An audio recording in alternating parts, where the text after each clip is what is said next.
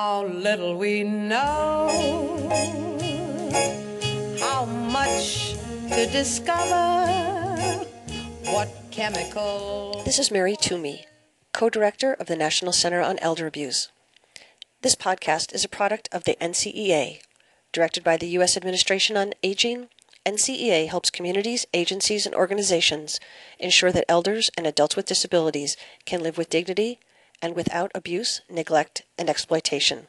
Based at the University of California, Irvine's Center of Excellence on Elder Abuse and Neglect in the program in geriatrics, the NCEA is the place to turn for education, research, and promising practices in stopping abuse. Our guest today is Dr. Mark Lachs.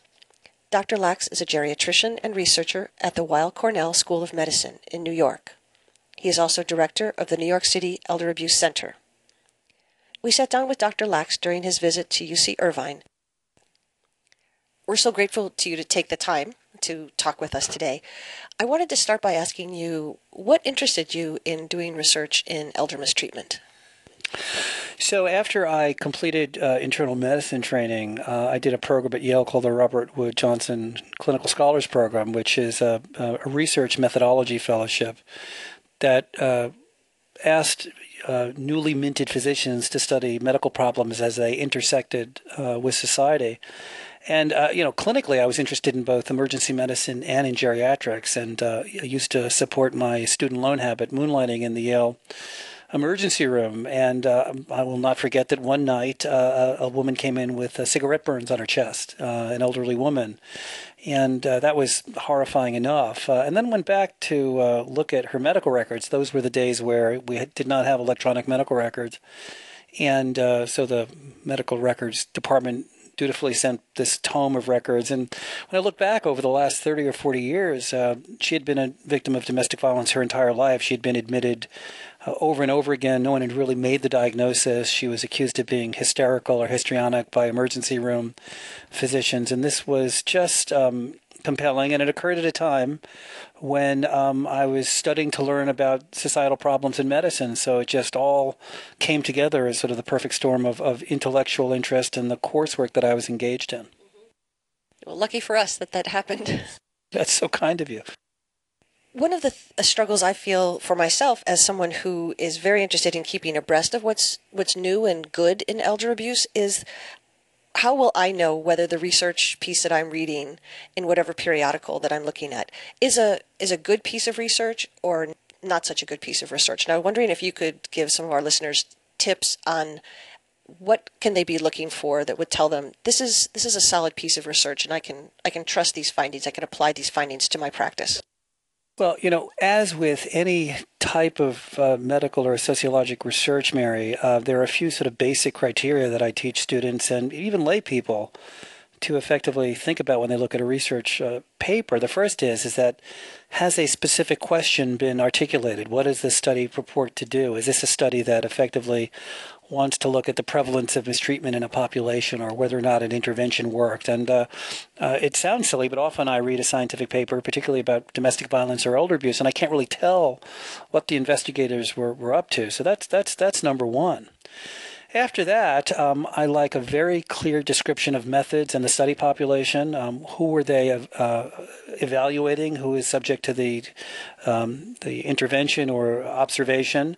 And that's important because if you're a clinician in practice, you want to know whether or not the patients or clients that you're caring for are like the people in the study, so that you can really generalize the results to someone you're worried about, an elder abuse victim in your particular orbit. So if this is a study of patients who are in adult daycare or in nursing homes, this would not be applicable. That's an extreme example for a community-based individual, to the extent that they describe their functional impairments or their impairments in activity of daily living. That's very important. Otherwise, you can't understand who you're studying. If it's an intervention study, Mary, there are two things that I really think readers or listeners should think about. The first is, has the intervention been carefully described, and is it replicable? So if they say, we did psychotherapy, as a bad example, on a group of individuals or victims of mistreatment, that doesn't help me. That's not something that I could replicate in my environment. I don't know if their psychotherapist was the same as mine. I don't know what the kind of psychotherapy is.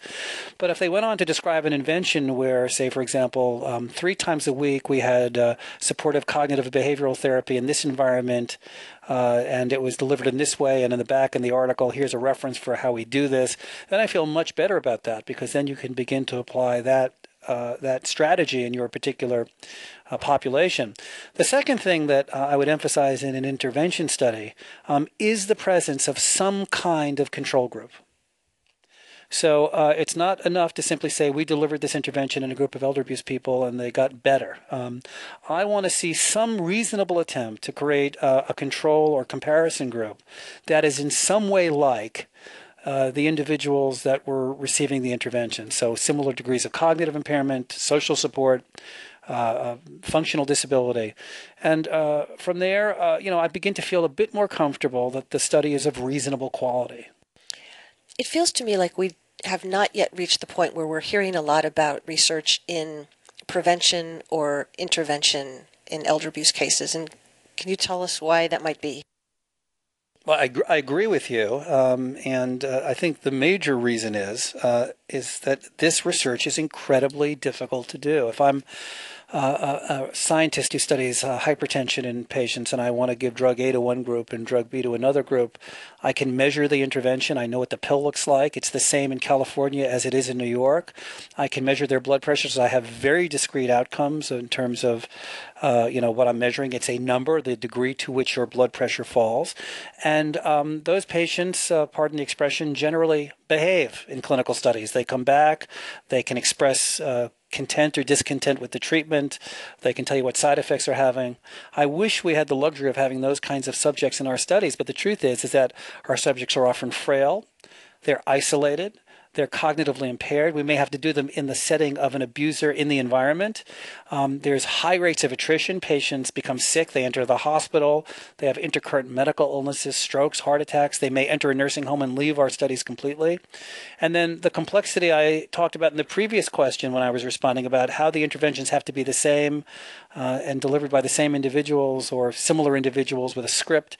This is remarkably difficult research to do. So progress has been incredibly slow. There's been another problem, which is we tend to lump in our field all kinds of mistreatment together in doing research. So you might have people who are physically abused, psychologically abused, and financially exploited in the study. And then subject them all to the same intervention, and that's improper. It's not the way we practice elder abuse intervention in clinical practice. The truth is about elder abuse, as I'm sure you're aware and your listeners are aware, you've seen one case. And to think that a man who is being beaten by his schizophrenic adult child is going to respond to the same intervention as a stressed out caregiver who's dealing with dementia-related behavioral problems is crazy. Yet much of the research that we see lumps those folks together, and what comes out at the end is really useful to none of those groups. So I would make a plea for us to do smaller studies of high quality using relatively homogeneous populations and fairly short and describable and reproducible interventions. What's on the horizon for research in elder abuse? All kinds of interesting challenges in difficult and different areas. I see in financial exploitation, which is ripe, I see all kinds of interesting information technology solutions that look at the way older people and younger people spend money and how we might track patterns of purchasing, the way your credit card company might effectively call you when they think something's amiss. And here I think that data mining and those kinds of interventions will be really, really interesting. For nursing home residents, my recent work has been in the area of resident-to-resident elder mistreatment, aggression between nursing home residents, a totally unexplored field that is extremely common. People have been all worried about staff abuse of residents. I am too. I don't think it's as frequent as the public would have you believe, or the newspapers would have you believe. And I think that dementia patients living together who are physically aggressive and assaultive is a bigger problem. I think in the cases of dementia and other forms of mistreatment, I think we're beginning to see from your group and Dr. Mosqueda very, very homogeneous studies of patients with specific kinds of clinical profiles with dementia, for example, in stress caregiving environments where very clever and careful interventions have been proffered. And there's just for anybody starting to do research in this field, just a tremendously large number of exciting areas. And then lastly, I just point out the whole forensic multidisciplinary team movement, and you guys are at the vanguard of this. We're starting to think about ways to reasonably assess the outcomes of these multidisciplinary teams, which feel really good, probably have better outcomes for patients, and support the clinicians who are trying to care and provide service to these people. And we're thinking about novel strategies in which to evaluate them. Thank you very much for your time. Thank you for having me, Mary. Have me back again. We know how little we know, how little we know.